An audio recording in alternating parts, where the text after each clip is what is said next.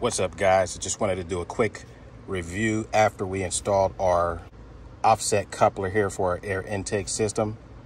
By the way, before we get into the video, if you're new here, if this is your first time to the channel, go ahead and tap that subscribe button, give the video a thumbs up, drop a comment below, share the video if you like.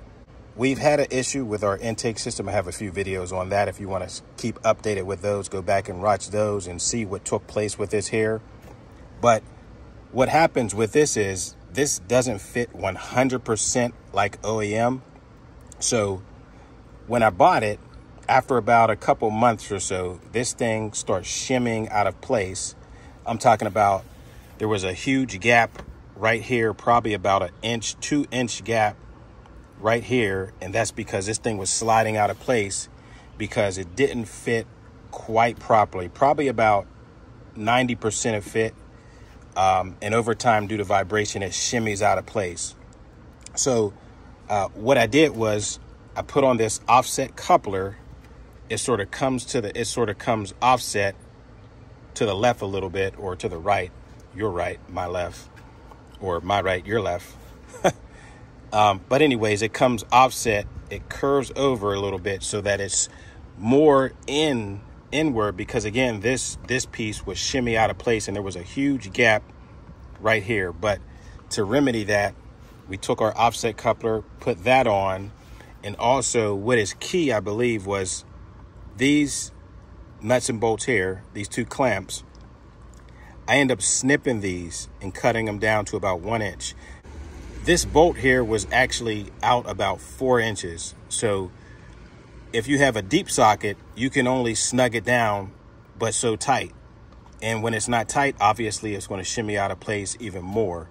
So what I did was I cut this bolt down to about 1 inch, got a deep socket, and I was able to snug these down really tight so that this thing hasn't moved.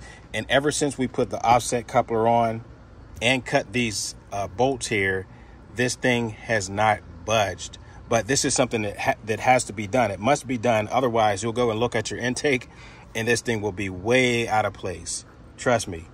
So one, you have to get the offset coupler. I'll put a link in the description. Get the offset coupler. And then you have to cut these. Get a bolt cutter. Cut these down to about 1 inch. Get a deep socket and snug these all the way tight down. Spin them down. And that way, this thing will not budge. Trust me. A lot of guys had issues with the AFE Power cold air intake, the GT Momentum. And this is a great unit. You got the sight glass. I'm about due for a filter clean. You got the sight glass. It's fully enclosed housing. It's not going to get wet and debris or anything on it. And I love the unit. It just doesn't fit 100% properly. Now it does, because of, the fix we did. We put the offset coupler and we cut the bolts down, snugged them down real tight. Now it actually fits. I have had no problem, guys, but this is something that must be done with this cold air intake system. It has to be done in order for your intake to stay in place. So if you guys appreciated this video, if you enjoyed the video, give it a thumbs up, smash that subscribe button, tap the notification bell, because we got more great content on the way. Until next time, I will see you guys in the next video. Alex's RT Life, signing off.